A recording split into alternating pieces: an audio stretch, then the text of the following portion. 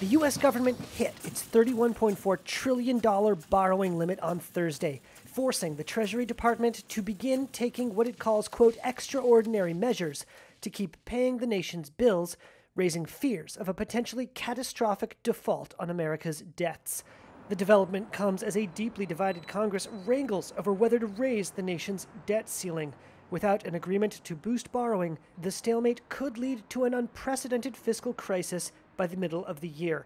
In a letter Thursday to Republican House Speaker Kevin McCarthy, Treasury Secretary Janet Yellen wrote that she expected to be able to stretch out the government's ability to meet its debts and payments until June 5th, urging the Republican leader to, quote, act promptly to protect the full faith and credit of the United States. Who wants to put the nation in some type of threat at the last minute of debt ceiling? Nobody wants to do that. House Speaker McCarthy has denied he wants to put the nation's credit at risk, but has insisted Democrats, including President Joe Biden, agree to spending cuts as part of a debt ceiling deal. Find the compromise and find the common sense compromise that puts us back onto a balanced budget. Republicans have proposed a, quote, debt prioritization bill that would call on Treasury to avoid default by prioritizing certain payments if an agreement on raising the limit cannot be reached.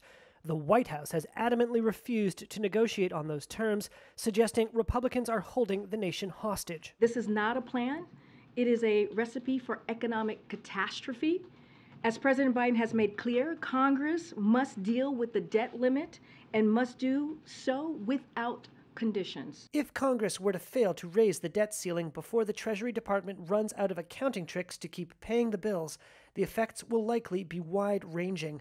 Shai Akabas with the Bipartisan Policy Center told Reuters the fight over the debt ceiling poses significant risks to the U.S. economy. The short answer, though, is that we don't know just how severe those risks are because we've never been in a position as a government where we are not meeting all of our obligations in full and on time.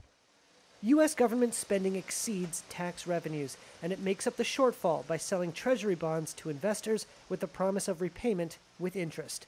To keep paying its bills and paying interest to borrowers, the U.S. needs to keep borrowing. But the debt ceiling, or maximum, can only be raised by Congress, and if it cannot continue borrowing to meet expenses, the U.S. could, for the first time, fail to meet its financial obligations, triggering what financial markets call a default. That could send borrowing costs soaring for everything from mortgages to credit cards and could tank the U.S. stock market. And that's apart from the millions of Americans relying on government payments, from government workers to retirees who might not get the cash they're counting on. Well, now let's think about the people who are on the other side of those obligations. Wendy Edelberg is a senior fellow in economic studies at the Brookings Institution.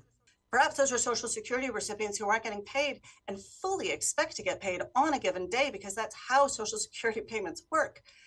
And maybe they have an automatic debit in their account for their rent to be paid the next day. They're not going to have money in their account to pay rent on the next day.